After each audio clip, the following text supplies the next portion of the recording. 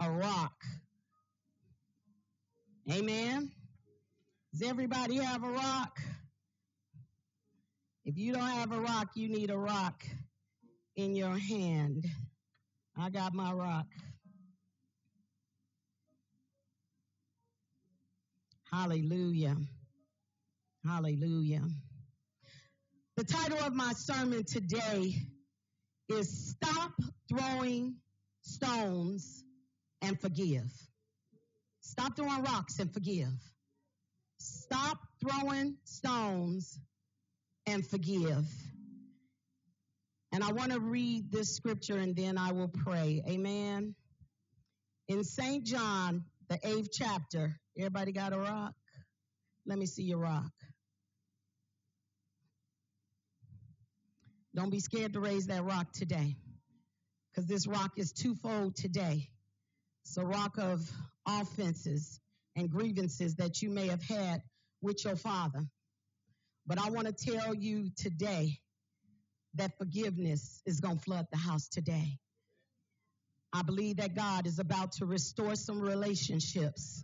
So if the thought of your earthly father is one of great pain, I want you to know today that God has grace for you. Hallelujah. Some of you don't know your father. Some of you may have never seen your father.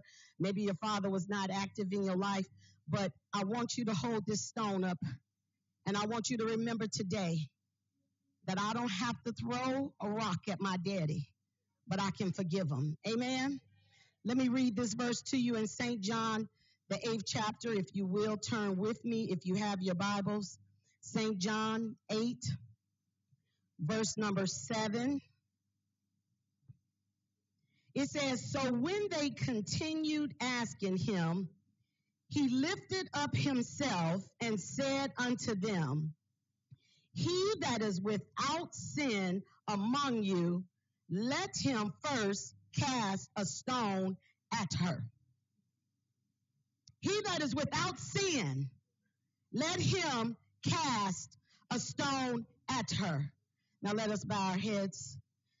Dear Heavenly Father, we pray in the name of Jesus today that you would bless every person standing here today. Father, I ask in the mighty name of Jesus that restoration would come to the people of God today. I pray over whole households today that you would bring fathers and their children back together again.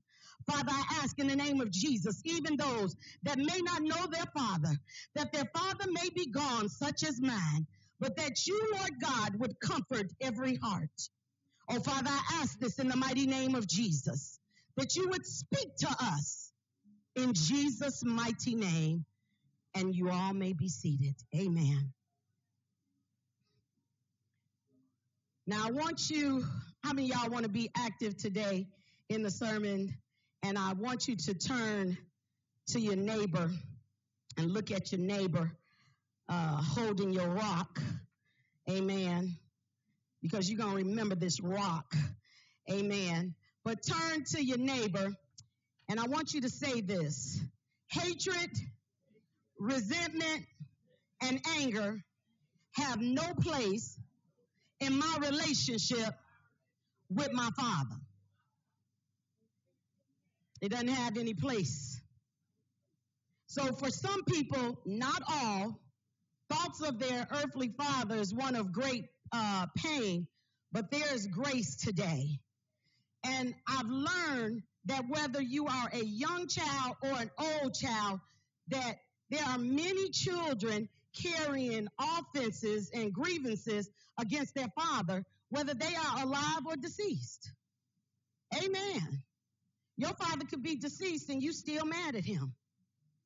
You're angry for maybe things something that he did years ago, or maybe something he should have did but he never did, or maybe something that he's currently doing that you don't like. But fathers should be kings of their household. Fathers need to be honored and recognized for the strength that God has given to them to lead the family. Now, this story that I have you at in St. John, the 8th chapter, was about a female and a man the Pharisees and the scribes, they caught this woman in the act of adultery. And so they dragged her out before the crowd. And the scripture says that she was caught in the very act.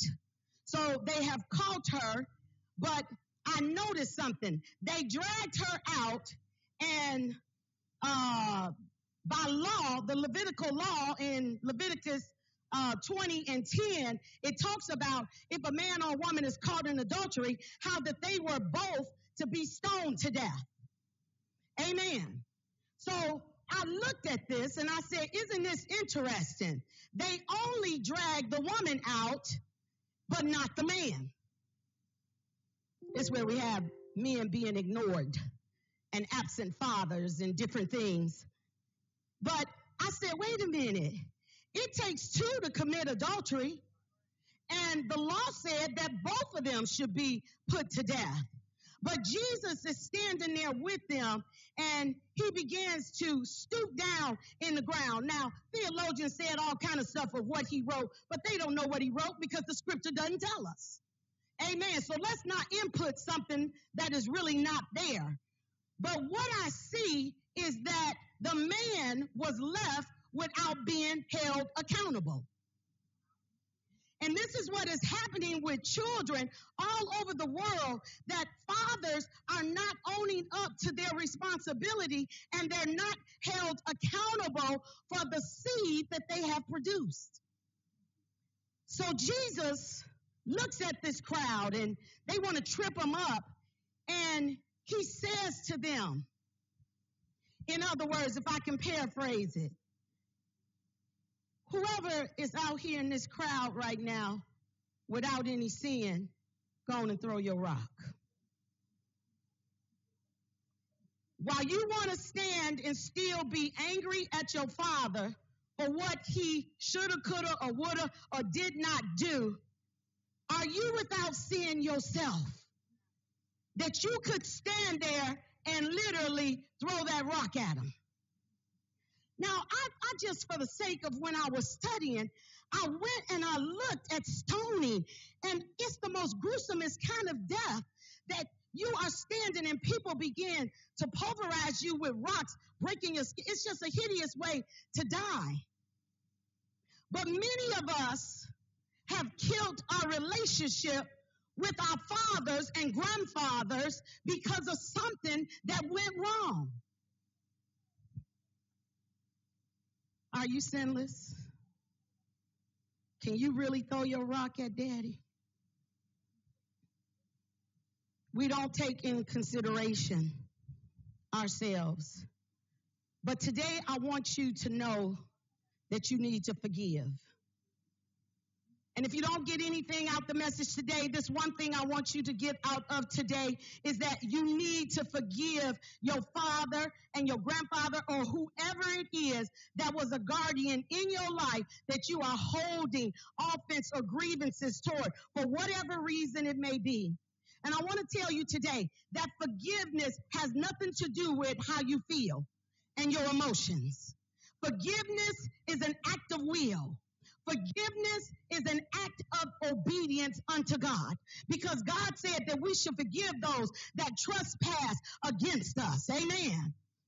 Now, stop, if I can say it like this, seeking revenge. So, well, how I'm seeking revenge with my dad and whatever? Well, you're seeking revenge because you walk around angry, bitter.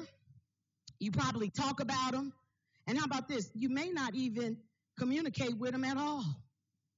You're seeking revenge through those actions instead of resolutions. And God wants us to resolve things. I want to tell you a little story today, and then I want to look at today two types of fathers, a bad father and a good father. Can we do that? The scripture shows us a bad father, and he shows us as well a good father. And I want you to ask yourself the question as you're sitting there right now, which type of father are you? Now, Ernest Hemingway is a writer, and he wrote a story, and he called it The Capital of the World. But in this story, there was this young boy who did some things wrong, and he got in trouble with his father, and he mistreated his father and did him wrong, so he ran away because of the shame. So he left, and his father wanted his son back. And it says all over Spain, this father went looking for his son. His son's name was Paco, and he could not find his son. So on the last attempt, it says he went to the city of Madrid in a last desperate attempt to find his son. Because how many of you know that real fathers search out for their kids? And it says that he searched and he searched. So he finally got to Madrid, and he said, well, this is what I'm going to do. I'm going to put an ad in the newspaper. And when I put this ad, I'm going to just put this statement. Paco, meet me at Hotel Montana, noon Tuesday. All is forgiven, Pawpaw. So the daddy was hoping in a desperate attempt that Paco would see this news ad. Well, on Tuesday, the father went on to Hotel Montana. And when he arrived, to his surprise, he saw over 800 young boys in front of the Hotel Montana. And he saw the police trying to get order. And so he ran up to the police and he said, well, what's going on here? He said, well, these 800 boys, all name is Paco, and they looking for forgiveness from their daddy. Good God Almighty, how many kids are seeking in desperation for forgiveness from their fathers? There is such a need for fathers in the lives of their children. Listen to me. When you experience bad parenting from a parent, it produces broken children. And then broken children wind up in places they should not be. But I want to show you something, that our Father God is still looking for his wayward child. Just as that daddy went to Hotel Montana, God is waiting for you. He's waiting for you to come back to him, because we all need our Heavenly Father. Now you may say, what? That many people? That many boys? Yes. There's a lot of prodigal kids out there in the world that our Heavenly Father is searching for. Now I want you to go over with me, because I said I want us to look at today. And I want you to have in your heart today, God, I need you to root up anything inside of my heart that I may have toward my father. It doesn't matter whether your father is dead or alive. My father is gone. But I thank God my father provided for me. I had a good father. I didn't say I had a perfect father. I said I had a good father. That means that he made mistakes. And we have to be able to allow our father's mistakes. Amen. And many of you are so stringent, you don't give them a break. Amen. But how many of you know you need to? Now go with me, and I want to show you a bad father. Can we roll in the scriptures for a little while? Let's go to 2 Samuel, the 13th chapter. 2 Samuel 13, go to verse number 12. Now, I want to show you some things here in the scriptures. 2 Samuel 13, verse number 12. I'm going to read down to 14, and then I'm going to drop down a little bit further. It said, and she answered him, nay, my brother, do not force me, for no such thing ought to be done in Israel. Do not thou this folly. And I, whither shall I cause my shame to go? As for thee, thou shalt be as one of the fools in Israel. Now, therefore, I pray thee, speak unto the king, for he will not withhold me from thee. Howbeit, he would not hearken unto her voice, but being stronger than she, forced her and lay with her. Now, here we have a family. We have a sister, her name is Tamar. We have a brother whose name is Amnon, And then we have an older brother whose name is Absalom. I just brought you into the middle of the situation where Amnon, her brother, rapes his sister. Now the sister says, where am I going to take my shame? What am I going to do with this? Because now she would no longer be considered a virgin and she would not have a chance now for marriage. So she's telling her brother, don't do this thing to me. Go talk to daddy, who is David, who is the king, and maybe he'll give me to you. But the brother, being stronger than her, went on and forced himself on her. Let's continue. Drop down to verse 20. And Absalom, her brother, said unto her, have Amnon thy brother been with thee? But hold now thy peace, my sister.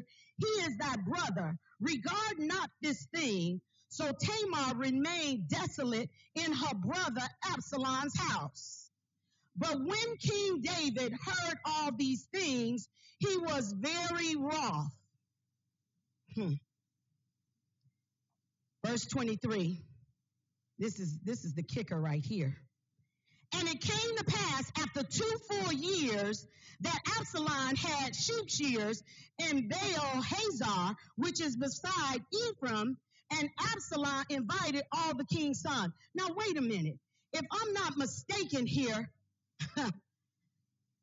David finds out that his son has raped his daughter. I'm talking about some bad parenting here.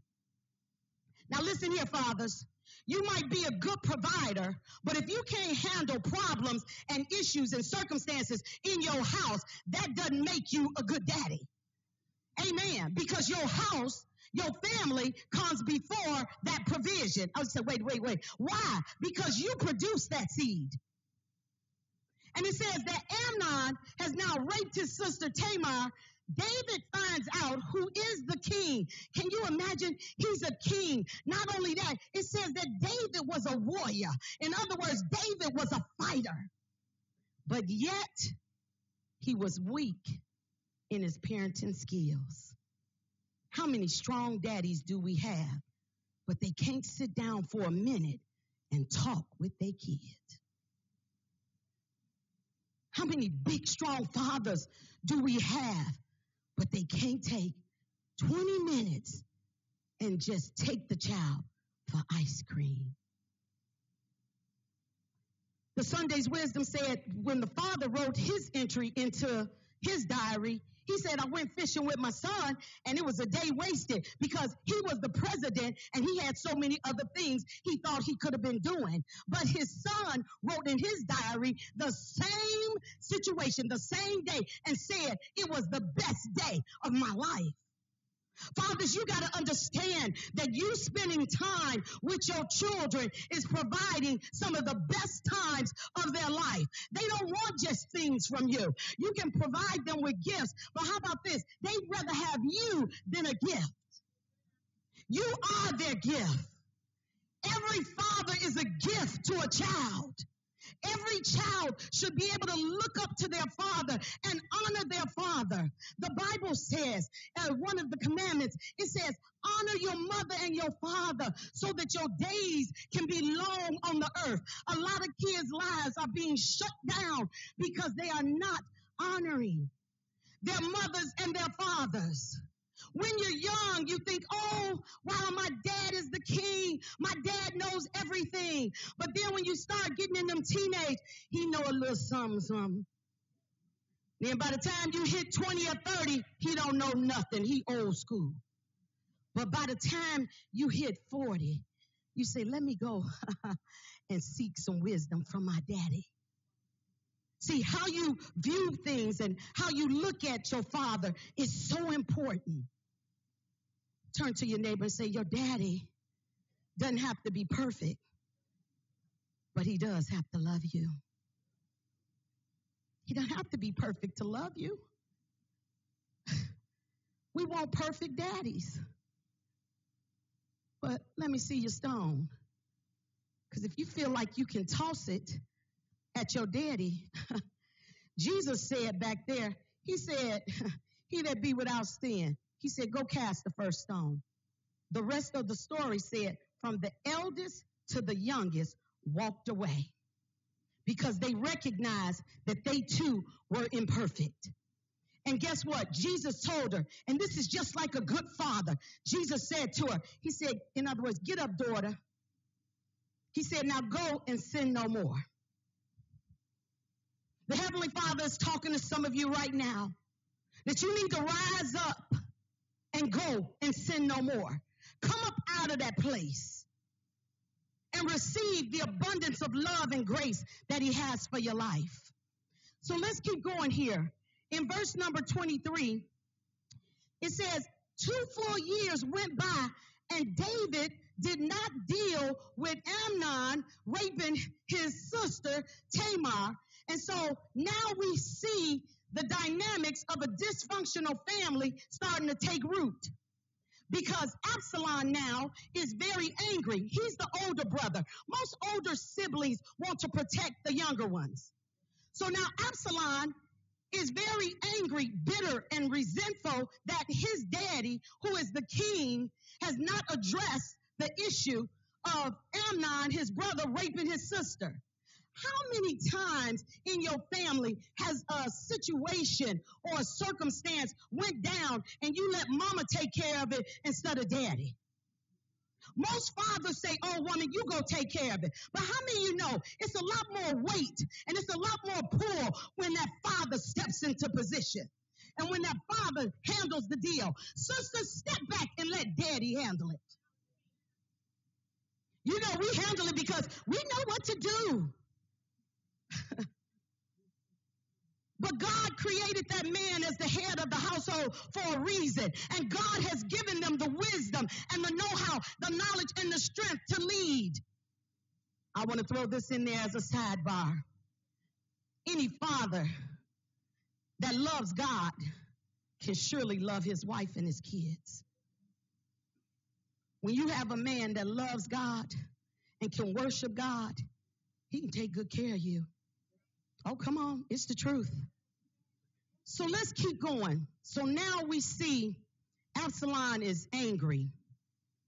Drop down with me to verse number 28, if you will. And it says, now Absalom had commanded his servants, saying, mark ye now when Amnon's heart is merry with wine. And when I say unto you, smite Amnon, then kill him.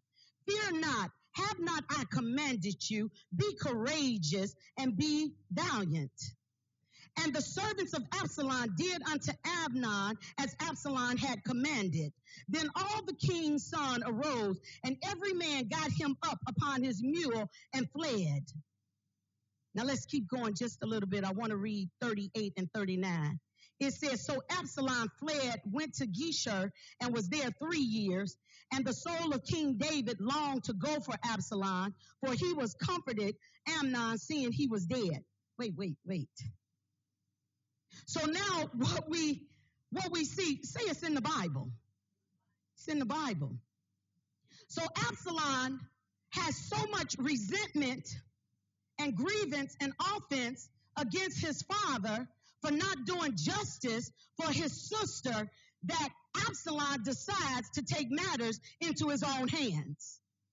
Oh, how twisted households become when the kid begins to give instruction to the parent. When the kid starts running the household instead of the parent. It's twisted. The Bible said that parents are supposed to lay up for the child, not the child for the parent. And we have many kids running households. Can somebody please explain to me how a 3-year-old can run a 30-year-old? I want somebody to talk to me today about that. The 3-year-old is running you and you 30. The 3-year-old hadn't even been in existence long enough to understand what life is. And this is what you say. I want them to express themselves. One teacher told me that because parents are allowing their kids to express themselves, they said they came to school with one shoe on, one boot on, polka dot shorts, and a striped shirt, and she was looking at the child and was like, what's going on here? The teacher says, and said, oh, that's what she wanted to wear today. Fathers and mothers, get involved in your children's lives and understand that they're not at that level of maturity to make some of the decisions that you want them to make. I want you to understand today that children are a blessing and not an inconvenience. And anytime you start feeling your child is an inconvenience, you will start allowing them to do the things that you should be doing for them. But children are a blessing. So we see here the dysfunction from a father, King David, failing to address a family issue. It says he got mad about it, but he just didn't do nothing about it. See, fathers get mad, they may leave the house or go, they may drink, they may smoke, they may do whatever it is to soothe that anger, but he did not address the issue with the family. Amnon should have been addressed and disciplined. I gotta go there. He didn't discipline his son. The Bible says if you spare the rod, you spoil the child. So when fathers don't step in and discipline their children are able or will begin to stray.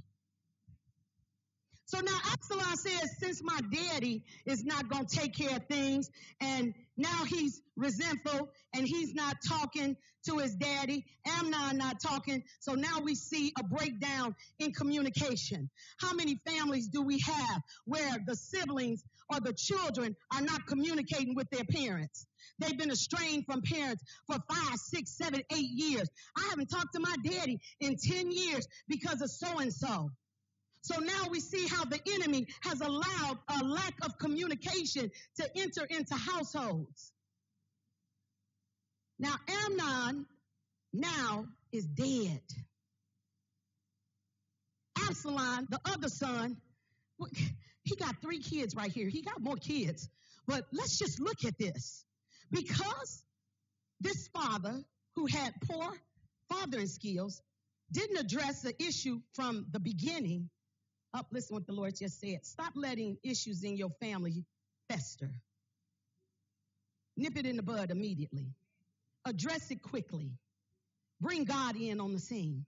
So now King David has one son that is dead, Amnon.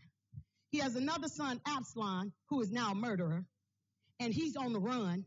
He ran. And it says he stayed away for 3 years. So it was 2 years time span. Now we up to 5 years on one issue that has not been addressed. And look at the dysfunction that has spewed all through the family. I want to tell you something too.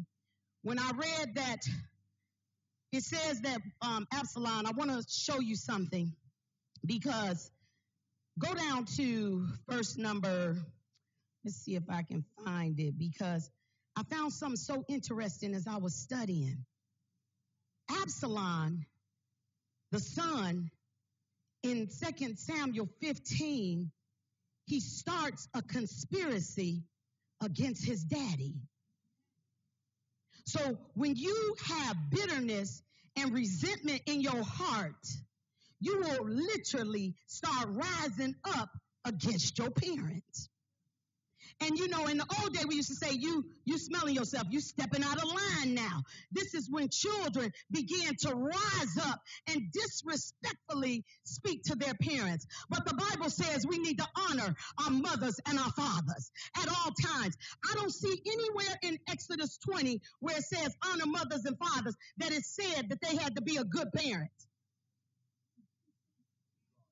So while you saying they deserve to be taught like this because they didn't do this, that, and the other. But the Bible does not say that. The Bible simply says, honor your mother and your father that your days will be long upon the earth. So now we see a few things from a bad father is neglect to correct or discipline their child. And then we also see that fathers, when you don't deal with issues, they will grow. Any undealt with issue in your life will grow. This is not just with a father. This is any issue. Whatever you don't confront, you cannot overcome.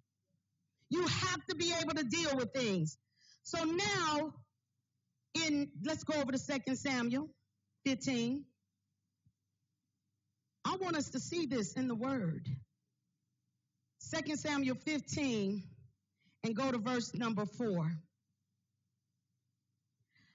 When your kids see how you handle things, they will follow and do the same.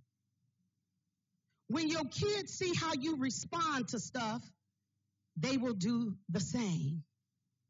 So while you're saying, I don't know why this child is acting this way, well, what have they seen you do?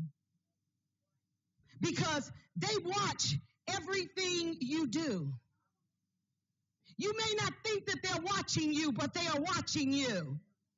And when they get their families, they will do the exact same thing that they saw done in their household. I told a story to my Sunday school class about three daughters, a mother, a grandmother, a mother, and a daughter. 3 generations. And at the holiday, grandmother, with her big old whole ham, would cut a whole half of it off and put it in her pan and bake this beautiful ham. And so the grandmother now has turned it over. The mother does it. The mother does the same thing. She cuts half of the ham off, throws it in the garbage, and bakes the ham.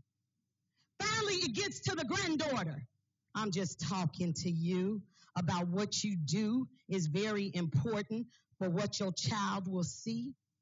So the granddaughter finally got up enough nerves because grandmama did it, mama did it, and the granddaughter said, Grandma, why are we cutting off half of the ham and throwing it away? She said, oh, baby, I did that because I didn't have a big enough pot to fit it in. Y'all got a big enough pot. You don't have to do that.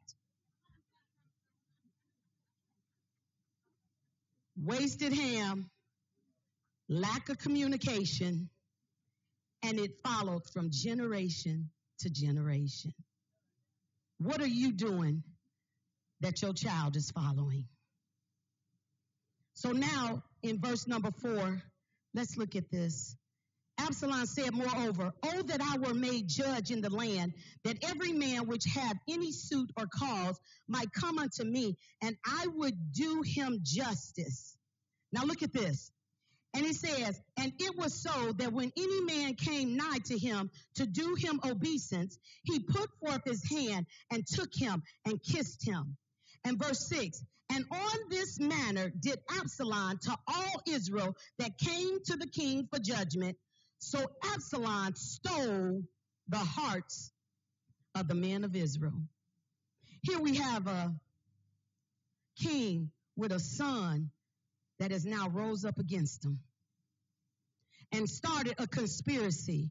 So now, you know what he said in verse 4? He said, you come on to me because I'm going to do justice. Where did that come from? You know where it came from? Because David, King David, did not deal with Amnon and Tamar's situation, and Absalom felt no justice was done. So he said, guess what? I'm going to get all the people following David to come and follow me because I'm going to show them what justice really is. Be careful when you don't handle your business. Undealt with problems will grow. So now,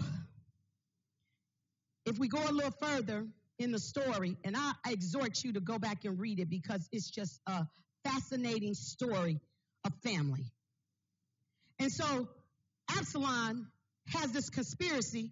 The people don't got on his side, pulling him from his dad, and they say, listen, Absalom is coming for us. And so David runs from his son.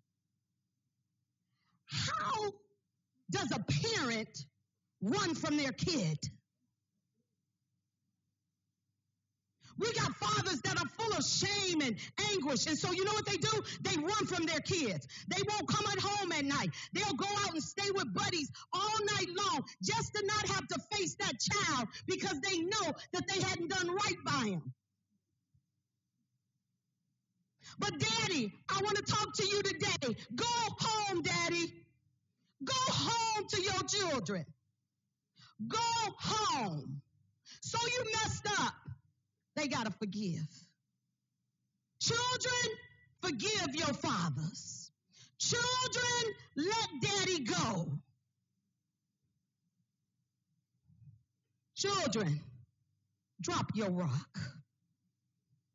You sitting there right now. The Holy Ghost is bringing some stuff up to your heart. You need to drop your rock. You've been holding that rock for 15, 20 years over on Daddy. Drop it. Drop your rock. You have you had no right to keep holding that rock at Daddy. I know he messed up, but forgive him. Forgive your father, whether he is dead or alive, whether he did a good job or not. You made it. You know why you made it? Because you're here today. You made it. Give Daddy a break. So I looked at it, and it says that Absalom had this conspiracy against his father, and now Absalom and all his men is coming after David. But it says that King David packed up and said, let's get going. I'm just going to paraphrase it to you.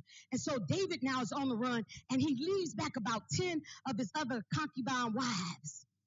Absalom comes into town. And I said, well, this is real bad that David is running from his kid, and David is a warrior. So I saw two sides to this story because David is a warrior. It may be the reason the scriptures declare that he didn't want the city of Jerusalem to be tore up. Wait, this is good. When your family has a dysfunction in it, it does not only just affect you, but it affects the people that you and your kids know. So now you done brought a whole bunch of other people into your problem, and it festers and it grows more and more. So David knew that Absalom was mad, and if he would have came up on David, because David is a man of war, they would have tore Jerusalem up. But now I realize that David, even in his mistakes, he had wisdom. Because the Bible says he was a man after God's own heart. You mean to tell me that a godly daddy can still make mistakes? Yes. You mean to tell me that a daddy that go to church every Sunday can still do some wrong? Yes. But God still loves him, and so should you. And I realized that the reason that David ran was because he loved his son. And he knew that if they would have broke out in that fight, his son may have been killed. And he didn't want that to happen. And neither did he want other people's lives to be messed up because he didn't do the right thing. Fathers, you are the king of your home. Fathers, go home. I want to tell you something, and we're going to move now to what a good father looks like. But I want to say that half-hearted parenting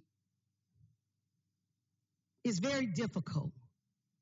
When you a parent and you really don't know if you really want to be a parent, you can't put your all into it.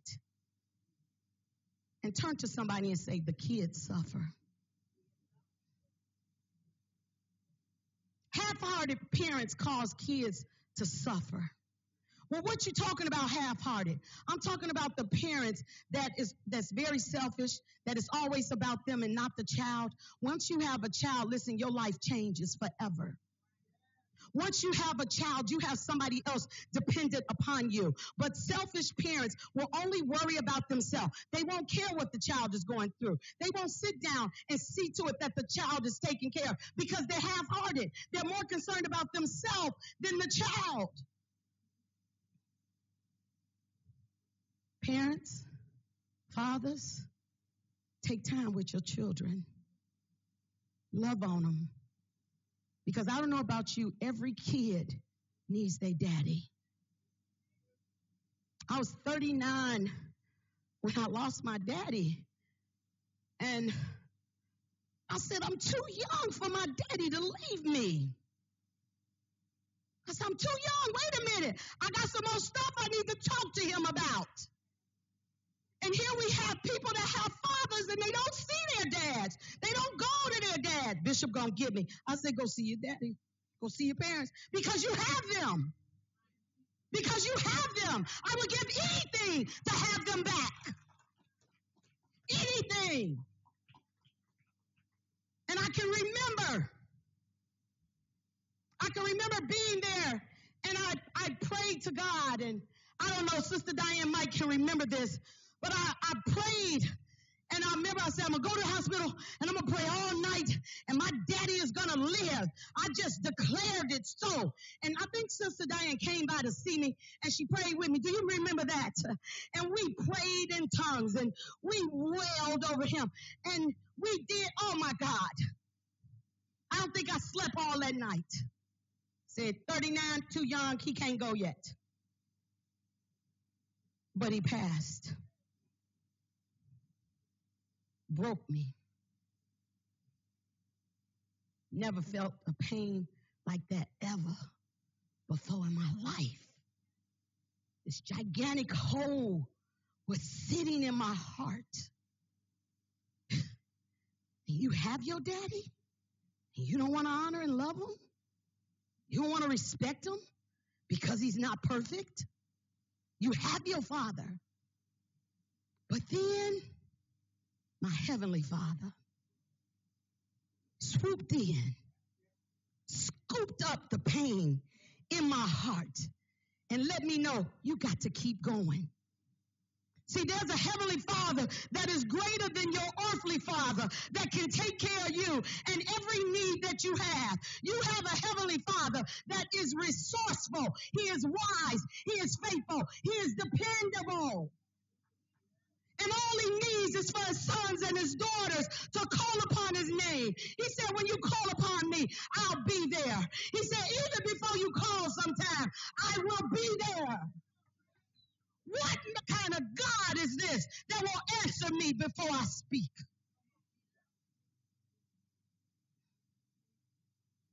And then I thank God. I can remember I was crying, and Pa Wellington said to me, and I don't even know if he remembered it, he said, as long as I'm alive, you're going to always have a daddy. And when he said that to me, he don't know it did walls for me, because then I realized I was not uncovered. Fathers cover their families. Fathers protect their families. Good fathers. Now, do you have your rock?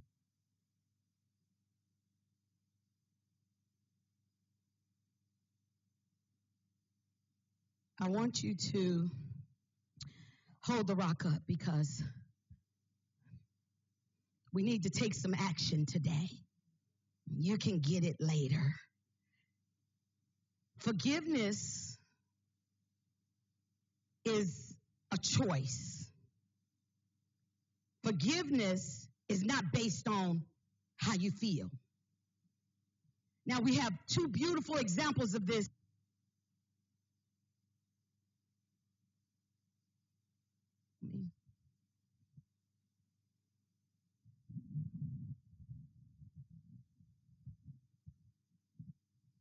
In Luke 23 and 34, we have, y'all tired of holding y'all rock up or what? You've been mad at daddy for 20 years and you can't hold your rock for 2 minutes? What's going on out there? Come on now. Put that rock up. Jesus said in Luke 23 and 34, they were crucifying him. And he said, Father, forgive them, for they know not what they do. I want you to say that. My daddy didn't know that he hurt me. Come on. If it applies to you, my daddy didn't know how bad he hurt me. He heard me. Come on, I feel the Spirit of the Lord moving around the place right now. Then we have Stephen. Stephen was another great example. He said, Father, receive my spirit and lay not this sin on their charge. And they stoned him. I want you to say right now, I forgive my father, and I will not lay the sin that he has committed against me to his charge. Now drop your rock. Woo, hata baba hata. Come on, give the Holy Ghost a shout and a praise. Hallelujah. I don't know about you, but it's breaking off for some of you right now. You drop that rock. You drop that offense. You drop that grievance. Let daddy go. Let daddy go.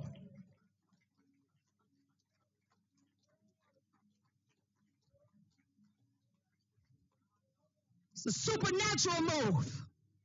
It's a supernatural move. Forgiving has nothing to do with how you feel or what he did. You make a decision out of obedience to forgive and to let your daddy go. Let him go and love on him. Now, I want to tell you about a good father, and I'm going to be wrapping it up. Go with me to the book of Luke. Thank you, Lord, for healing hearts right now. Thank you, Lord, for breaking the rock of offense and grievances right now. Oh, I still feel them. Hallelujah. Somebody might need to talk to him just where you're sitting at. Let them talk to you. Heal that wound in their heart. Somebody's body is about to get healed just from forgiving your father. You have been doing some things that you needed not do. Stop it right now. You don't have to drink anymore. You don't have to get high anymore. You just had to forgive daddy. Because you was hurting. You was hurting real bad.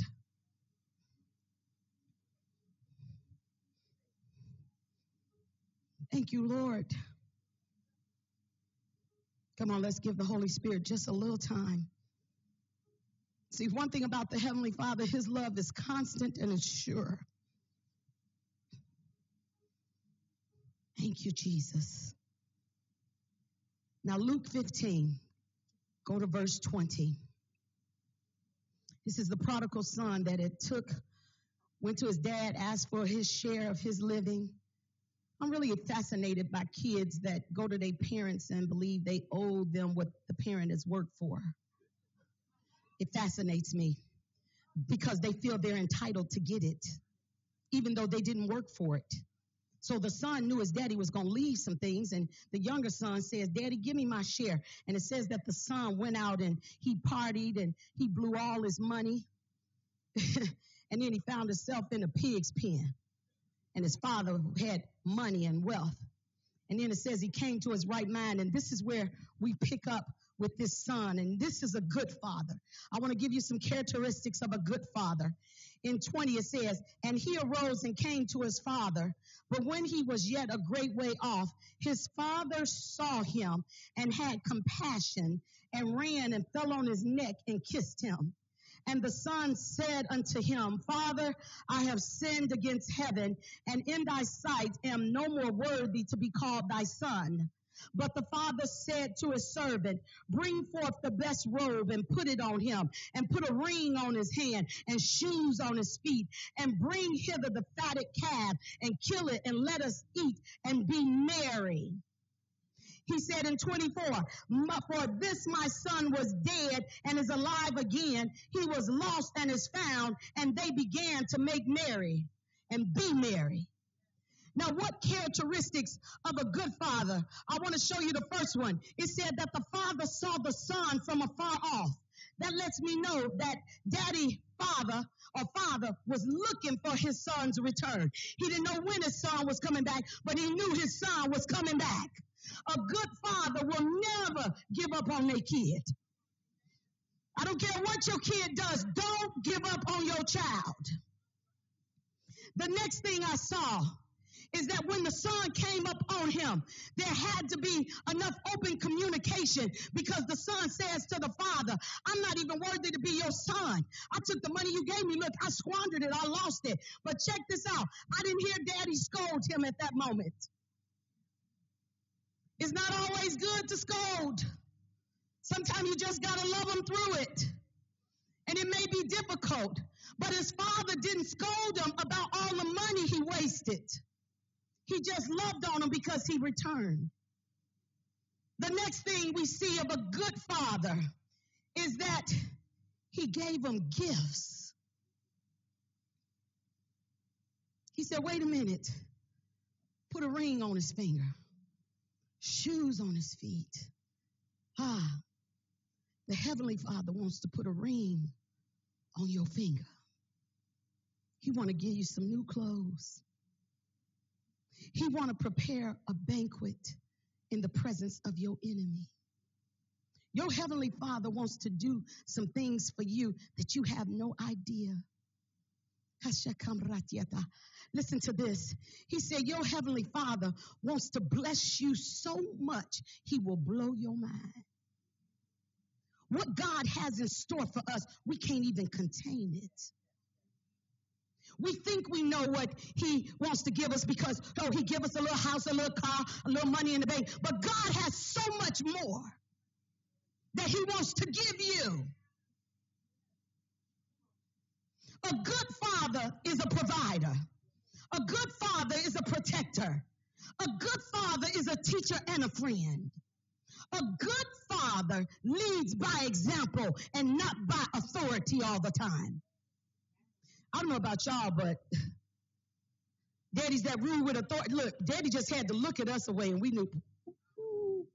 You knew. He didn't even have to Sometimes you got to be gentle.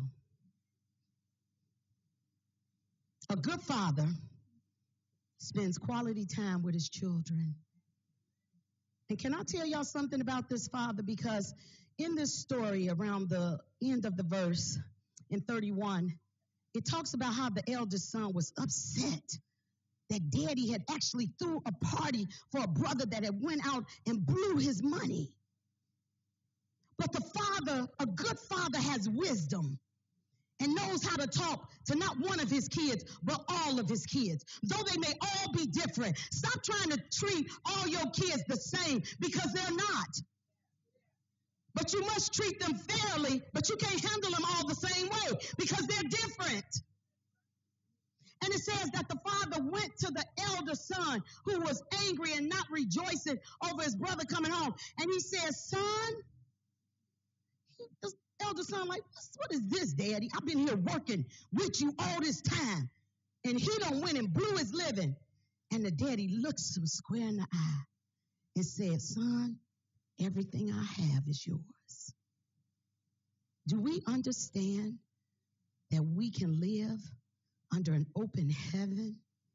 That everything that our Heavenly Father has can be bestowed unto us? We got to come to our Heavenly Father. Good fathers, I want to thank you. I want to thank every good father in this place for being a provider and a protector. And I want you to know that your job is not in vain. You have produced good seed. You say, well, what happens when been a good father and I still produce a bad seed? Well, that's when you got to take in consideration that that person is an individual and has their own mind and can make their own choices. But it wasn't because you didn't do what was right. Now, I want to conclude because sometimes parents need to know where their kids are. You know your kids. You know your father. You know your parents. I want to tell you this story in conclusion. There was this young man. He was pampered by this rich dad. And his father gave him everything he wanted. So this son was getting ready to graduate. And he went to this auto store. And he saw this sports car on the showroom floor. And the son said, I want that for my graduation. So what he did was he went home to his daddy and he started throwing his daddy's hints about the sports car so that his daddy would not be mistaken of which sports car it was that he wanted. So finally, graduation day came and his father called him into his study and asked him to sit down. The father got up and bought this beautifully wrapped box. And the father gave the gift to the son and said, son, I am so proud of you. You are such a fine son, and I love you. The young man opened the box, happily hoping to see the sports car keys inside. But when he opened the box, there was a book. He got very disappointed and angry, and he looked at the book, and he raised his voice at his father, and he said, all that money you have, Daddy, and all you've given me is this book for my graduation. And it says he stormed out the house, left, and never came back again. He didn't even give his daddy an opportunity to speak. So many years had passed by. And the young man received a telegram saying that your father has passed away and he has willed everything to you. He had not seen his daddy since his graduation day. So the son arrives at the house, sad and with much regret filled in his heart. And he went into the study. And there in the study was that box, that book, sitting right there all that time. So he goes over and he picks up the book, and by now tears are rolling down his eyes, and he hadn't seen his daddy, and he opened up the book and he turned some pages, and he turned a few more pages, and there he found a hole in the book. In the hole in the book was the keys to the sports car that he had wanted. It had a tag on it. It said, with love to my precious son who has made me so proud. This young man, through his own selfishness, dishonored his father, never came back, lost communication. I exhort you, don't lose communication with your father. He sat there. He could not undo time. And the very thing he wanted was there. Sometimes, kids, you got to look at yourself. I'm talking to some adult kids right now. Don't take your parents for granted. Be careful when you feel you're not getting what you want, but it's really what you need.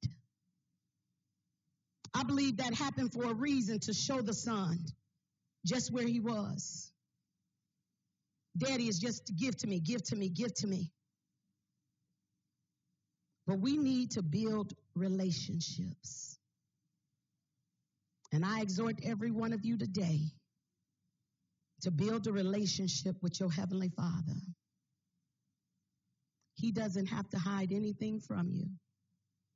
And if you're in need, God will provide for you. Let's just bow our heads. Dear gracious and Heavenly Father, I pray that today relationships are restored. I declare it from this day forward. That, Father, children will return to their parents, and parents will return, especially fathers, to their children. And Father, I ask that you would give them the wisdom and the know-how to lead their families. I thank you, God, for every father. It takes a special kind of man to stand up and and take responsibility for what is his. So, Father, I want to thank you today in the mighty name of Jesus. Ah, shakaraboroshiata.